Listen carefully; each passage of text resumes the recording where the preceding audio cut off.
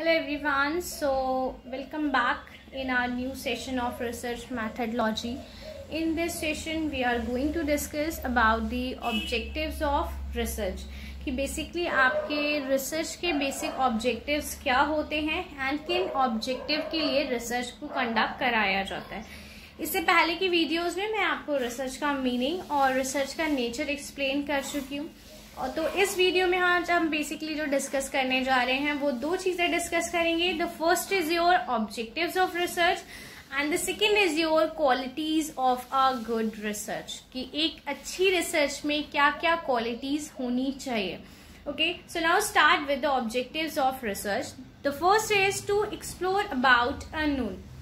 As I told you कि research का basic nature ही ये होता है कि आपको क्या करना है, उन चीजों के बारे में फाइंड आउट करना है, उन चीजों को एक्सप्लोर करना है जो अभी तक नोन नहीं है। ठीक है, यानी इट मीन्स दैट आपकी सोसाइटी में तो वो चीजें प्रेजेंट है बट अभी तक उन पर किसी ने भी स्टडी नहीं की है एंड आपको कुछ नया ढूंढ के लाना है। ठीक है, this is the basic objective of research कि पर्टिकुलर प्रॉब्लम अगर अराइज हो रही है तो उस प्रॉब्लम के रिगार्डिंग सबसे बेस्ट सॉल्यूशन क्या हो सकता है, उस सॉल्यूशन को एक्सप्लोर करना रिसर्च का बेसिक ऑब्जेक्टिव होता है।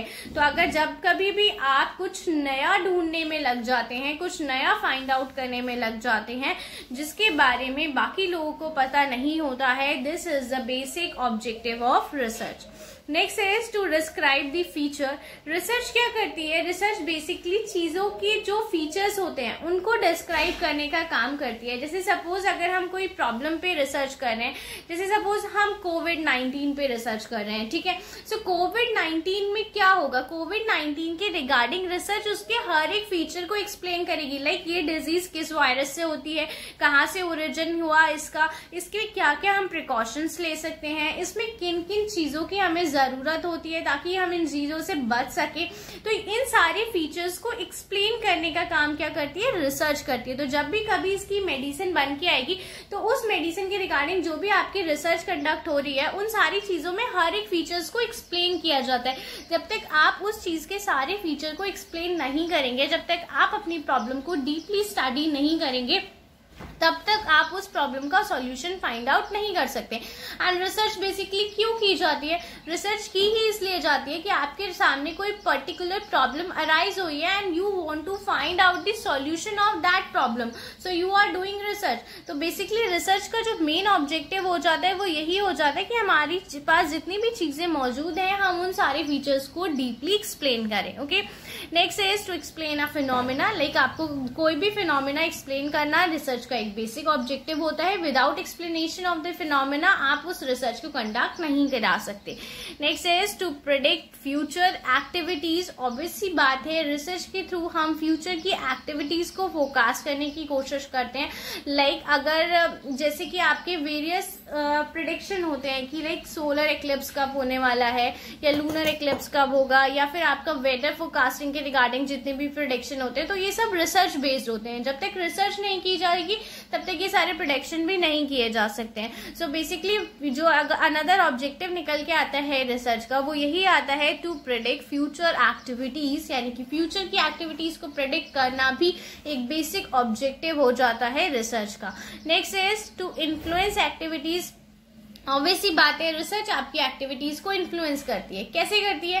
लाइक अगर आपने किसी चीज पर रिसर्च की एंड उस रिसर्च से आपको कुछ सॉल्यूशन आपने डराइव किया या आपने कुछ चीजें फाइंड आउट की, तो उन चीजों के जो आपने फाइंड आउट किया है उसी के बेसिस पे आप अपनी एक्टिविटीज कंडक्ट करने लग जाओगे। जैसे सपोज अभी तक हमें पता नहीं था कि कल बारिश होगी, ठीक है, बट अगर हमारे जो वेदर फोरकास्टिंग रिपोर्ट आई उसमें हमें पता चल गया कि कल बारिश होगी, तो आपकी एक्टिविटीज जो होगी वो उस रिसर्च के जो रिजल्ट्स आए हैं उसके बेसिस पे चेंज हो जाएगी। लाइक आप उस चीज के लिए प्रिपेयर होने लगोगे कि अच्छा कल बारिश होगी तो कहीं मेरी कोई चीज बाहर तो नहीं है, मुझे कुछ अंदर तो नहीं रखना, या फिर मुझे कहीं जाना है कल तो मैं आज ही वो काम निपटा लेता हूँ। तो ये क्या होता है? That is the influence on activities कि बेसिकली आपकी जो भी एक्टिविटीज हैं जो आप पहले नॉर्मल बेसिस पे कर रहे थे, जब तक आपको उस चीज के रिगार्डिंग आपको फाइंड आउट्स नहीं थे आपके पास, आपको उस चीज के बारे में पता नहीं था, तो वो चीजें नॉर्मल वे में चलती हैं। बट जैसे जैसे हमें पता चल जाता है रिसर्च के थ्रू कि हमारा रिसर्च के थ्रू ये चीजें हमारी फाइंड आउट होके आई हैं, ऐसा होने वाला है, जैसे सपोज अगर प्रिडिक्शन हो जाए कि अर्थक्वेक आने वाला है, तो आप उस हिसाब से अपनी एक्टिविटीज को करना स्टार्ट कर दोगे। तो रिसर्च क्या करती है, आपकी एक्टिविटीज को इन्फ्लुएंस करने का काम भी करती है, और ये इसका ऑब्जेक्टिव भी होता है कि वो आपकी एक्टिविटीज को इन्फ्लुएंस करे। क्योंकि जब तक आप रिसर्च कर ही क्यों रहे हैं, आप इसीलिए तो रिसर्च कर रहे हैं कि जिस हिसाब से आपका सॉल्यूशंस निकल के आएंगे, आप उसी हिसाब से अपने काम को करेंगे, आपका कोड ऑफ कंडक्ट उसी के अकॉर्डिंग होगा जिस हिसाब से सॉल्यूशंस होंगे, ठीक है। तो इसीलिए आपकी एक्टिविटीज को इन्फ्लुएंस करना भी एक रिसर्च का मेन ऑब्जेक्टिव बन जाता है। Okay, now talking to the qualities of a good research, कि एक अच्छी रिसर्च में क्या क्या क्वालिटीज होनी चाहिए। The first is clearly define objective. It means that आपका ऑब्जेक्टिव बिल्कुल क्लियर होना चाहिए। एटलीस्ट आपको ये पता होना चाहिए कि आपको किस डायरेक्शन में रिसर्च करनी है एंड आपको किस चीज के रिगार्डिंग अपने सॉल्यूशन फाइंड आउट करके लाने हैं, आपका कंक्लूजन किस चीज के रिगार्डिंग होना चाहिए। सो फर्स्ट एंड फॉरमोस्ट, और जो आपका क्वालिटी बन जाती है एक अच्छी रिसर्च की, वो यही होती है क्लियरली डिफाइन ऑब्जेक्टिव्स, कि आपके बेसिक ऑब्जेक्टिव्स क्या है। नेक्स्ट इज एथिकली कंडक्टेड, यानी कि आपकी जो भी रिसर्च आप कंडक्ट करा रहे हो एथिकली कंडक्ट होनी चाहिए, अनएथिकल चीजें उसमें नहीं होनी चाहिए, अनएथिकल प्रैक्टिसेस नहीं होनी चाहिए। जैसे सपोज अगर आप कोई ड्रग के रिगार्डिंग रिसर्च कर रहे हो, तो आप उस ड्रग की टेस्टिंग आप किसी एक ह्यूमन बीइंग पे ना कर दो कि पता चला उस ड्रग के साइड इफेक्ट और वो ह्यूमन बीइंग की डेथ हो जाए, तो ऐसा नहीं होना चाहिए। This is unethical. आपको जो भी रिसर्च करनी है एथिकल वे में ही उसकी प्रैक्टिस चलनी चाहिए।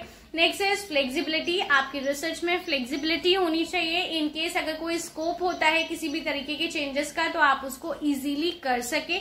Next is reliability. ऑब्वियसली बात है, जब आप रिसर्च कर रहे हैं तो आपके पास फैक्ट्स फिगर इस तरीके की होनी चाहिए जिसपे रिलाई किया जा सके। एक अच्छी रिसर्च वही कहलाती है जिसमें फैक्ट्स एंड फिगर बिल्कुल एक्चुअल होते हैं और जिस पर लोग भरोसा कर सकते हैं। तो आपके रिसर्च में एक अच्छी रिसर्च का फीचर होता है कि वो रिलायबल होनी चाहिए। Next is validity.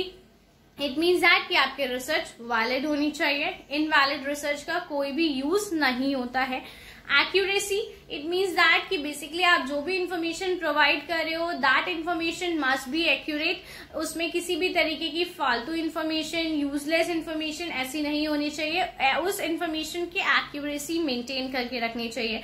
Next is credibility of resources. It means that आप जिस भी तरीके का डेटा यूज कर रहे हो, आप चाहे प्राइमरी डेटा यूज कर रहे हो चाहे सेकेंडरी डेटा यूज कर रहे हो, दोनों डेटा आपके क्रेडिबल होने चाहिए। इट मीन्स दैट कि बेसिकली आप जिन भी रिसोर्सेज पे बेस्ड होकर रिसर्च कर रहे हैं वो रिसोर्सेज आपकी क्रेडिबल होने चाहिए, तभी आपके रिजल्ट जो निकल आएंगे, आपकी रिसर्च के जो आउटकम्स आपकी रिसर्च के निकल के आएंगे वो क्रेडिबल होंगे। Okay, next is generalise result. आप जब भी आपके रिजल्ट को जब भी आप फाइंड आउट कर लेते हैं, आपके कंक्लूजन्स आ जाते हैं, आप अपनी रिकमेंडेशन दे देते हैं, सजेशंस दे देते हैं पर्टिकुलर टॉपिक पे, तो उसको जर्नलाइज रिजल्ट करना चाहिए। इट मीन्स दैट उसको जर्नलाइज कर देना चाहिए। आपके रीडर को पता होना चाहिए कि बेसिकली आपके इस रिसर्च के आउटकम्स क्या निकल के आए हैं। तो हम बेसिकली जब भी कोई रिसर्च की जाती है उसके जो भी रिजल्ट आते हैं हम उसको जर्नलाइज कर देते हैं। ओके, सो आई थिंक यहाँ पे जो हमने दो चीजें डिस्कस करी है, the first is your objective of the research and the second is your qualities of a good research. ये दोनों ही आपकी समझ में आए होंगे। In case if you have any doubt regarding any